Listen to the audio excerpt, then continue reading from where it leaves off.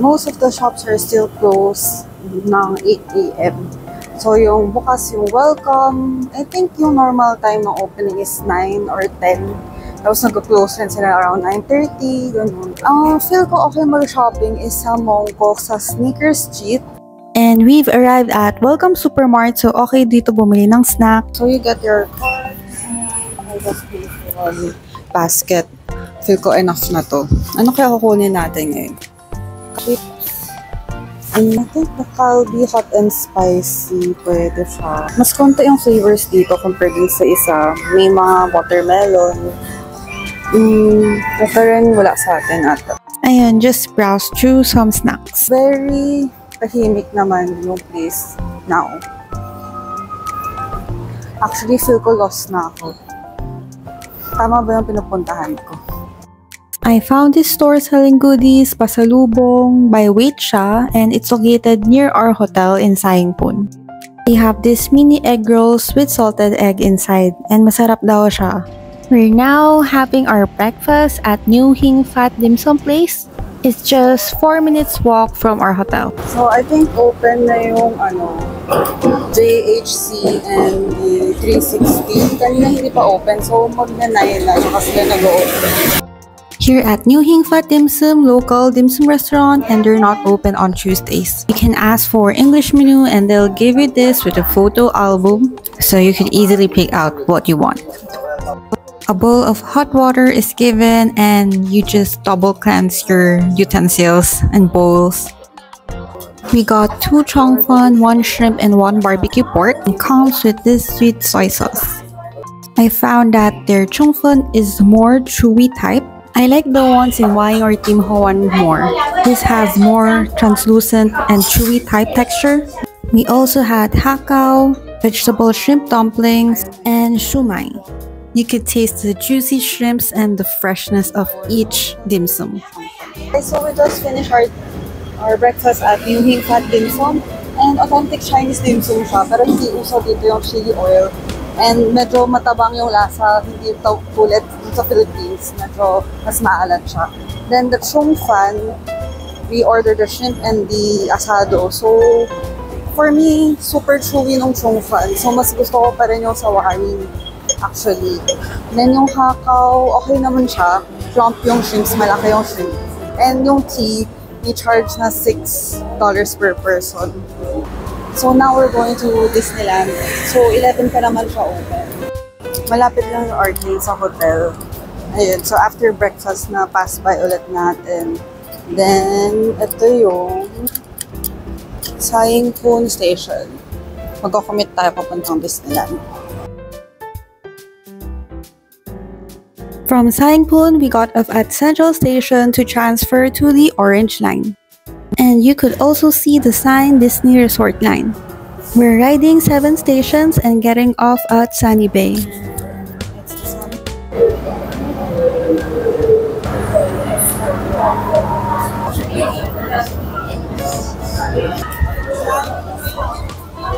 In Disneyland, of course, madaming tao. Ayun, so sana hindi super matagal yung pila sa rides. Kasi yun yung nakakapagod. Usually, parang nagpila ka 1 hour, tapos saglit lang yung ride mo, diba? We availed our tickets in KLOOK and you could use my promo code for additional 5% discount. Yeah, so you can see the Mickey Mouse on the grass.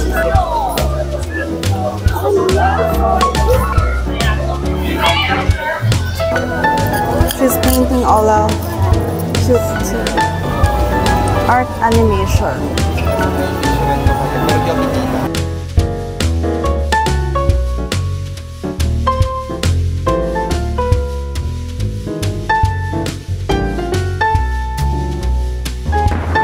The balloons actually make a nice photo spot here. First ride is this Iron Man experience. The waiting time was quite quick, so you could see it here, it's 15 minutes. Now let's head inside.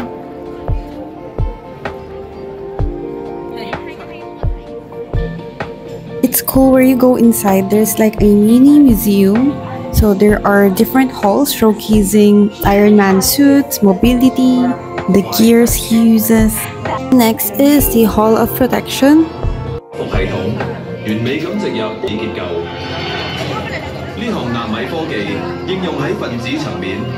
Next hall is Hall of Energy. Symbol of our company's obsessive dedication to providing clean energy. Hall of Mobility, where you could see the different vehicles and aircrafts.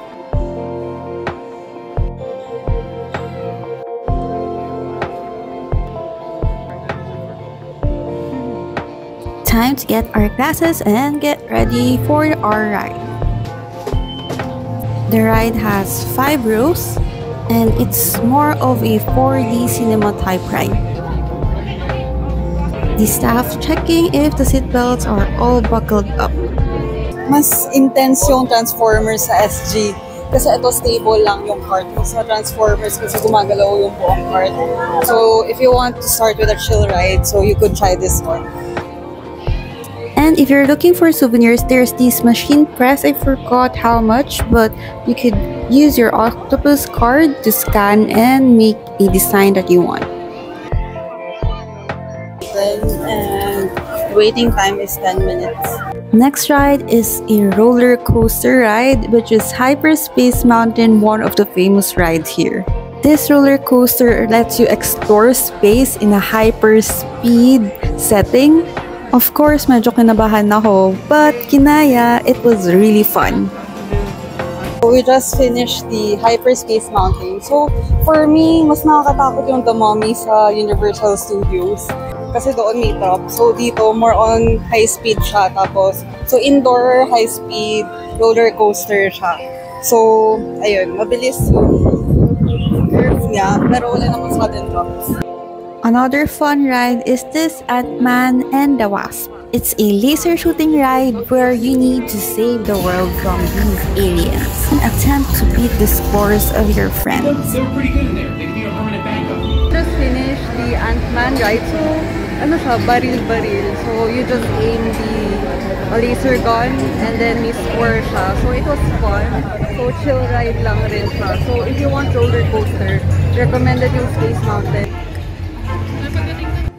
Glad na abutan namin yung mini parade, Mickey, Minnie, si Chip and Dale, then sila Duffy, and Winnie the Pooh.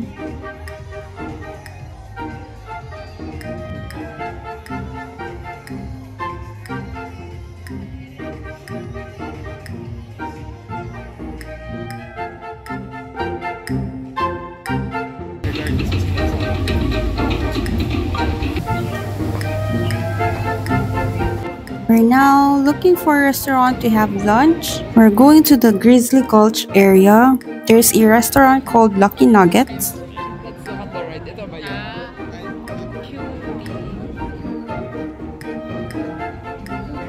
This is the Grizzly Gulch ride, also one of the highlights here in Disneyland, and we'll be trying it later. So, Lucky Nugget, the price starts at $50. Wala siyang seating. This is your menu. Gusto nyo dito? Ano ba ibang choices? Got the fish and chips with shrimp combo. Tartar. Ayong tet ng iba. They also provide hand gloves. And for the drink, chose the lemon iced tea. Start ka tayo, diba? Yun nga. Sabi ko, hala. Pero wala na. Tinanggap ko na yung pababa eh. Like the left. This cost $90 and sobrang daming fries. Ito yung time na mauumay ka sa fries sa sobrang dami. And yes, the food here in the theme park is expensive. We're done with our lunch and sa Lucky Nuggets kami kumain. Mahal talaga yung mga nasa Disneyland na food. So, $90 siya with drinks na. So, pag dinimes mo siya, around 600 plus pesos. This is the Mystic Manor House, so this is our fourth ride. There's a mini structure of the manor and we were directed into a room introducing Albert the monkey. It's near our turn and the ride consists of groups of 4 in a carriage.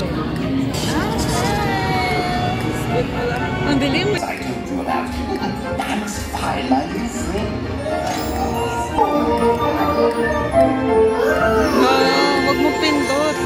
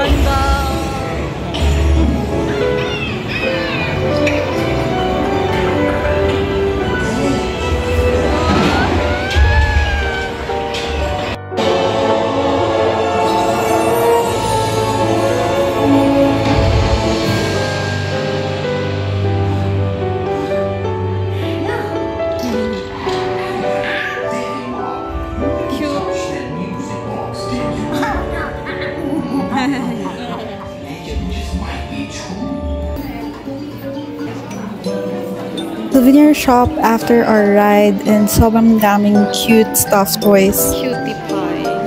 And let's check the prices.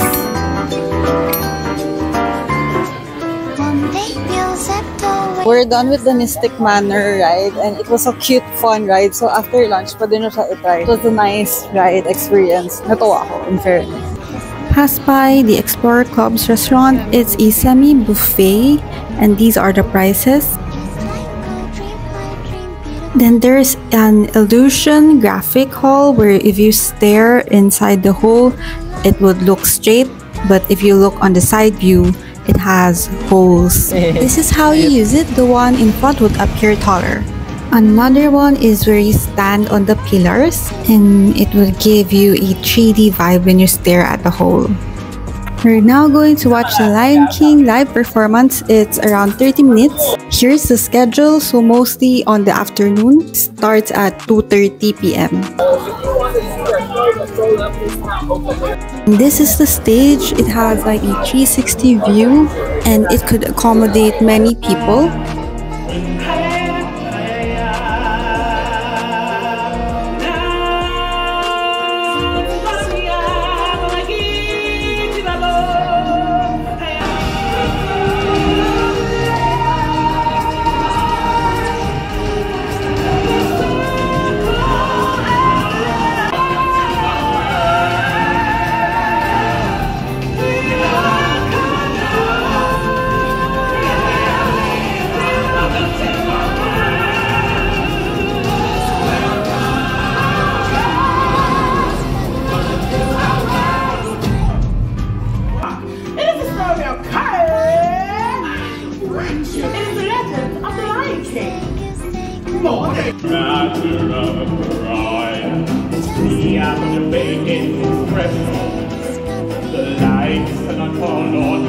It means no worries for the rest of your days. It's all problem free. Philosophy. Hakuna Matata. Try it again.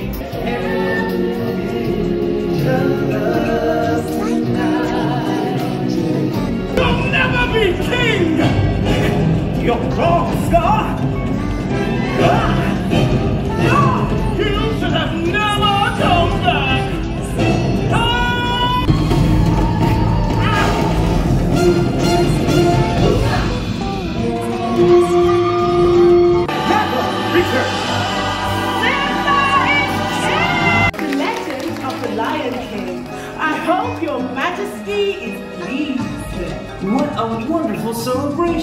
係咁，先把噴出佢嘅勇氣同埋朋友嘅愛，終於拯救咗佢嘅王國。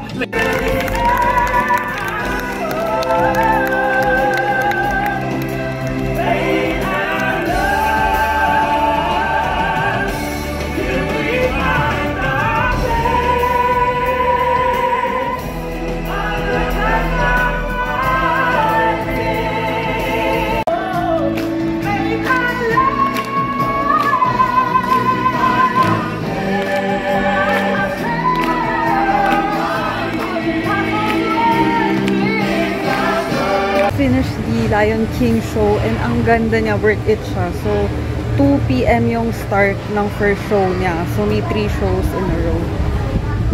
And dadaanan natin yung castle. So ano siya, bawiran pala siya. Here's another press machine. So 15 HKD pala siya, isa. Then inside the shop, may mga Chum Chum characters, mini stuffed toys, and nauso yung pinipin sa shoulder. It costs $139 and you can see the sample on the mannequin. The Frozen is still closed when we went there. Let's stroll around for a bit. This Disney characters in a jar souvenir costs $349 and you could fill the jar with different Disney characters. Up ahead is the Small World. There's this Wonders Book Theater, but it's closed for private event.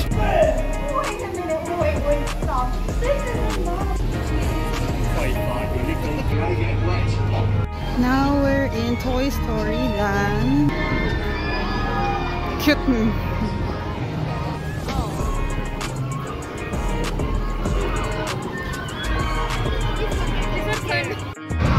This is the RC cart, para siyang Vikings, a U-shaped track where you bounce from one side to another. Slinky Dog ride where you go round and round. Other Toy Story things where you could take cute photos here.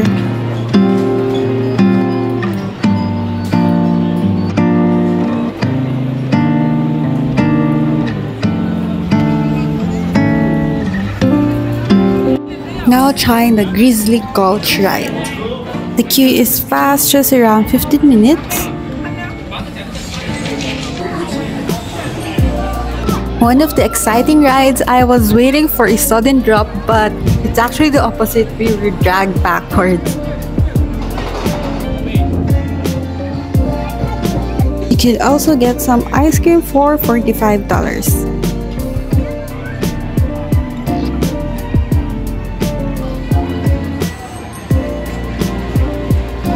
Here's some Mickey Mouse shaped pastries.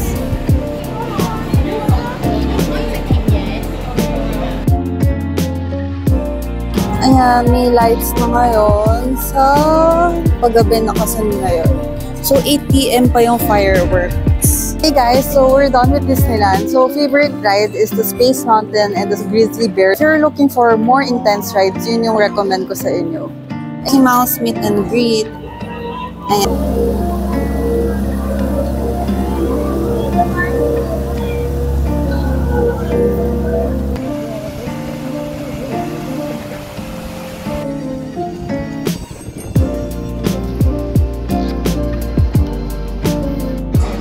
This ends our Disneyland day and now we're going to have dinner at Wan Chai. Got off at Wan Chai station. If you love beauty products, I recommend you to go to Sasa store. It's like a big Watson's place. We're heading to Sun King Yuan Curry restaurant, but the line is long, so we decided to eat somewhere else. Found this tendon shop and decided to give it a try. Got the regular shrimp rice bowl.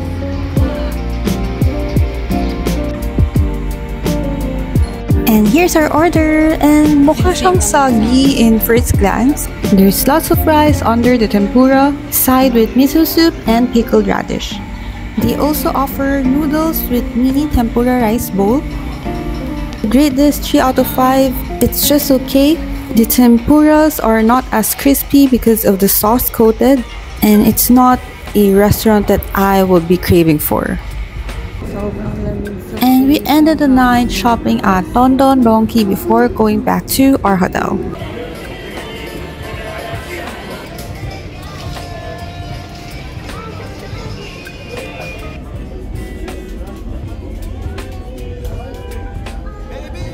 That concludes our vlog, so see you on my next vlog. Bye!